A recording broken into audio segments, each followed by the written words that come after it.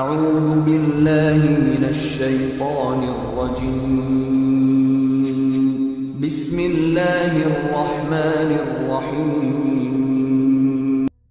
ক্ষেত্রে অধিকাংশ লোকেরা লেটে আসে জুমার দিনে না, বরং এমন লেট করে যে জুমার খুতবা শুরু হয়ে গেছে, খুতবাও শেষ হতে যাচ্ছে, কোন রকম করে এসে জামাত ধরছে। খুতবা শুরু হয়ে গেলেই তো ফেরেশতারা নাম লিখে না। হাদিস লম্বা হাদিস আছে, সেজন্য হাদিস বলবো না। নবী করিম সাল্লাল্লাহু আলাইহি সাল্লামের হাদিস অনেকগুলি রয়েছে, তার মধ্যে সংক্ষেপে একটা হাদিস শুধু বলি। আবু হুরায়রা রাদিয়াল্লাহু তাআলা বলেন, ইযা কানা ইয়াউমুল জুমআ, যখন জুমার দিন হয়, ওয়াকাফাতিল মালায়েকাতু আলা বাবিল মসজিদ, ফেরেশতারা মসজিদের দরজায় বসে যায়।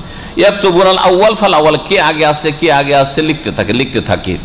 তারপর মাসালুল মুহাজ্জির, যে প্রথম আসবে, কামাসাইল ইহুদি বাদানাতান, সে উট কুরবানি করার সওয়াব পাবে।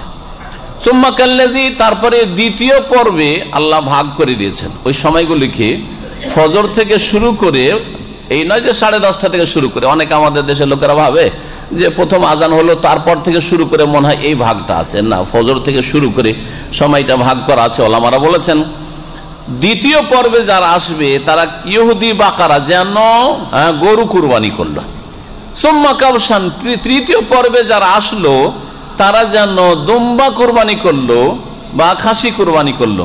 সুম্মা দাজাজাতান, যারা চতুর্থ পর্বে আসলো তারা যেন সাদকা করলো মুরগির কুরবানি চলে না, সে যেন মুরগি সাদকার সওয়াব পেল।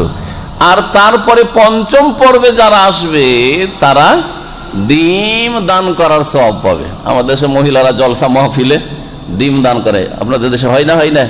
হ্যাঁ, বক্তারা ছাড়ে না, ও ডিম আসলেও ঠিক আছে, ওর তো খাওয়া হবে, বক্তার খাওয়াবে, বক্তাকে সিদ্ধ করে খাওয়াবে। জি হ্যাঁ, দেখেছি এগুলো আজ মাহফিলে ছোট থেকে। তো ডিম সাদকা করার সওয়াব পাবে। 5 নম্বরে যারা আসলো তারা ডিম সাদকা করার সওয়াব পেল।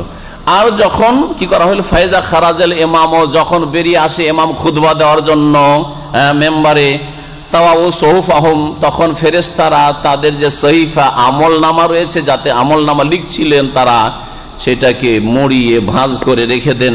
ওয়াস্তামিউনা যিকরা, তারা জিকির শুনতে লাগেন। জিকির মানে কি? খুতবা শুনতে লাগেন, জিকির উপদেশ শুনতে লাগেন। বুখারী মুসলিমের হাদিস।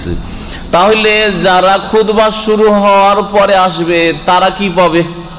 যখন খুতবা শুরু হওয়ার আগ পর্যন্ত যারা আসলো তারা ডিম পেল, তাহলে খুতবা শুরু হওয়ার পরে আসলে তারা কি পাবে? তারা ঘোড়ার ডিম পাবে। তারা কি পাবে?